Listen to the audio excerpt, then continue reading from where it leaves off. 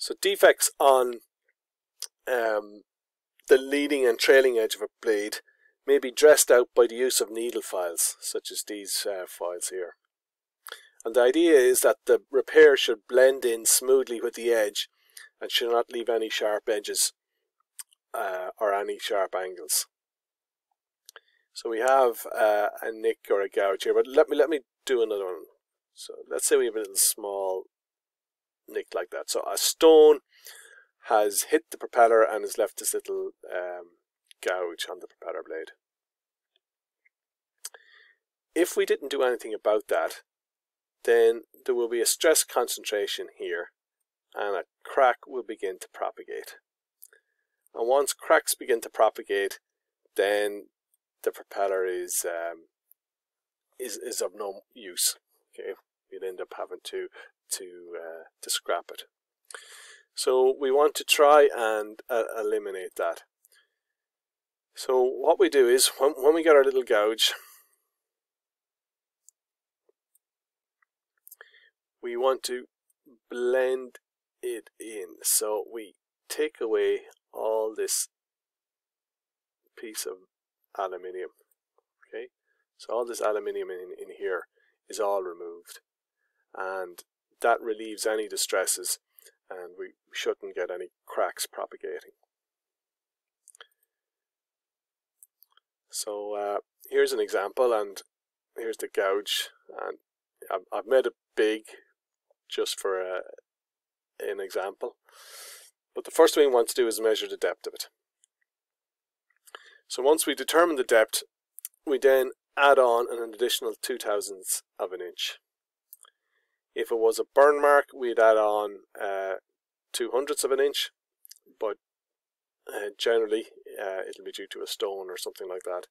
We add on 0.002 of an inch, and that distance then becomes,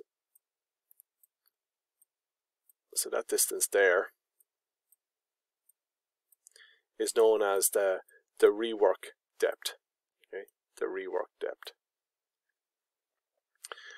Once we've established that, we then mark out an area 10 times the rework depth. Okay. And that area, as long as it is less than 7 inches, is then removed by filing. So if 10 times the rework depth was 7.1 inches, we can't do it. If it was 6.9, then we can actually file away and take away all this metal. So yeah, you get your needle file out and you blend it in. Probably doesn't look blended there, but I hope you get the idea. You blend in the repair, and we shouldn't get any stress concentrations, and therefore we shouldn't get any cracks propagating. Okay. So we do that on the leading edge and the trailing edge.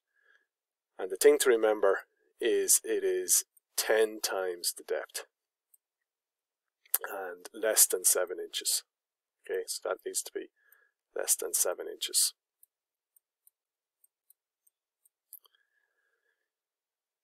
If we go to the blade face or the blade back, we can also perform some repairs.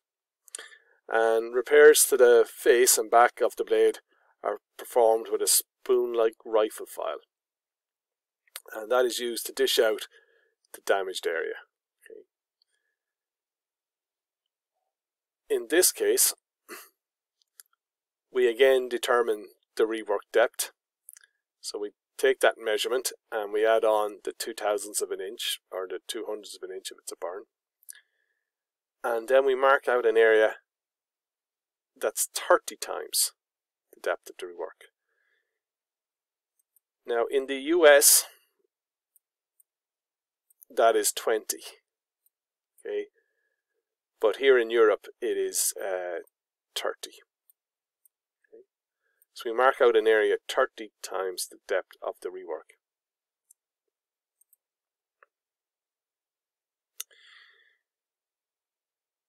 Now this distance here, the depth that we've gone down, we need to check that off a chart.